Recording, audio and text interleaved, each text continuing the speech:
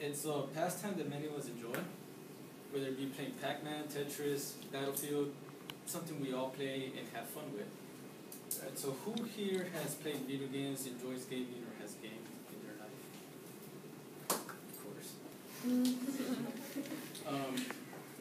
Many of us hardcore gamers and casual gamers still game on our Xbox 360s or PlayStation 3s, and we might be saddened to know that eventually, like the PlayStation 2 and the original Xbox, those consoles will not be supported in order to make better games for the next generation consoles, the Xbox One and the PlayStation 4.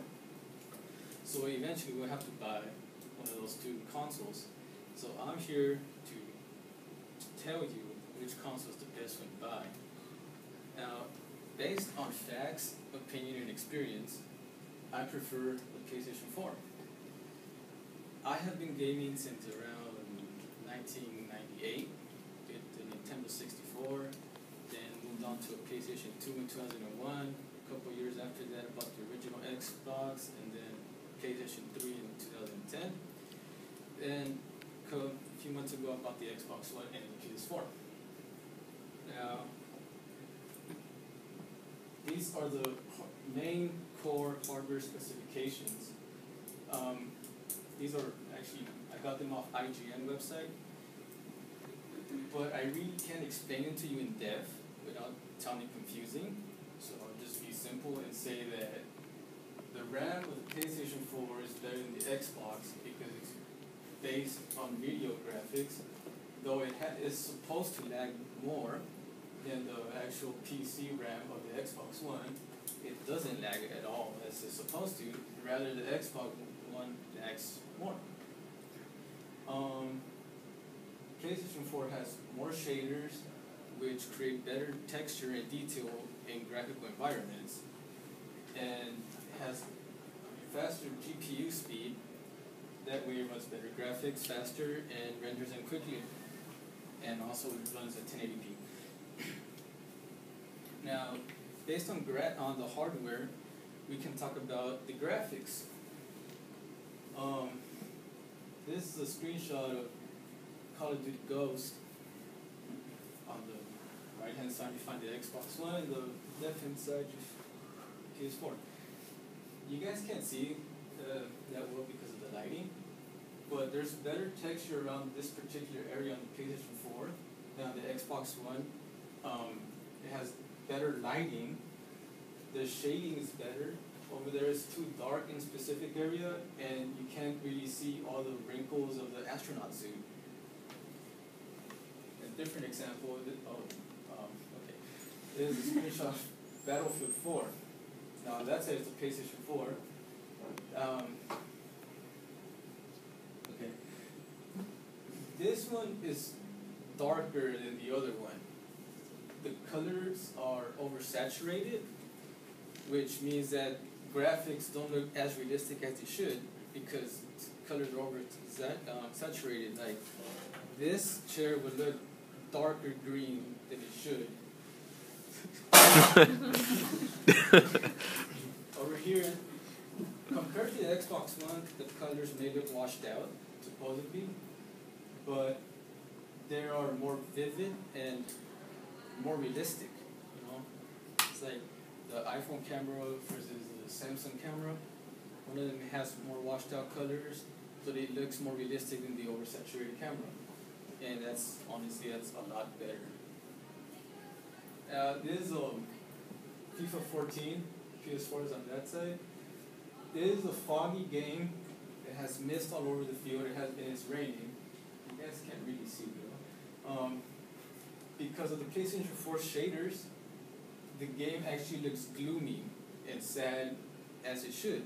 Over here, you might be able to notice a bit. It looks bright.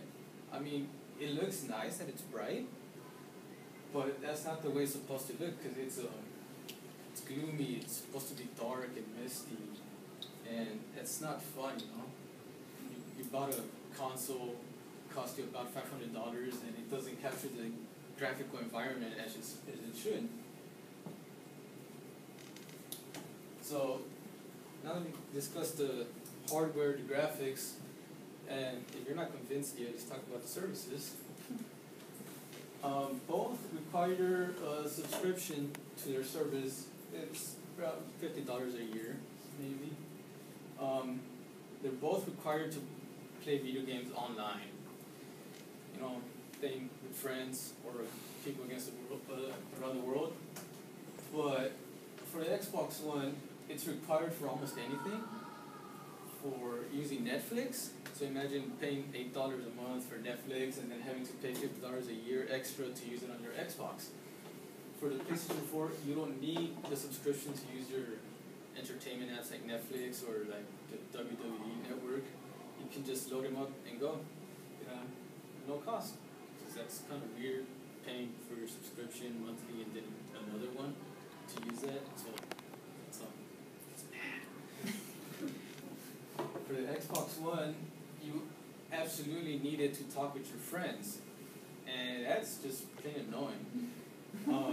Your friends are inviting you to matches, you see the invite pop up constantly, but you haven't paid your subscription yet. You can't tell them because they don't have a phone. You can only communicate with them on the Xbox, but you haven't paid it yet. You can't tell them, you can't game with them, and then all you see is your screen being spammed with invites, and that's pretty annoying. For the PlayStation 4, you do not need that. And that's awesome because you can party chat with all your friends. You can video chat using the PS4i, and it's all for free. That's cool. Also, if you're not also convinced by then, the PlayStation 4's controller has this little light bar on the back of it. It changes colors. It has blue, it has red, green, yellow. And you can do cool things with it. All right. For example, let me show you mine. Hang on. Watch out. Wow. This is my controllers. Say Sith and Jedi for the blue and the red.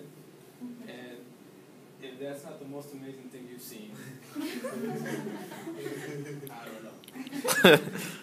Of course, you can buy more decals.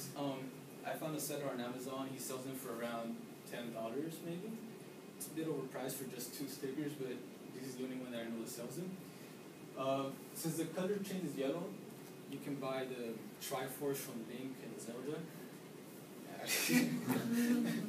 And it will look amazing. For the red, you can also buy the anarchy symbol, and it just looks so... And here are my references.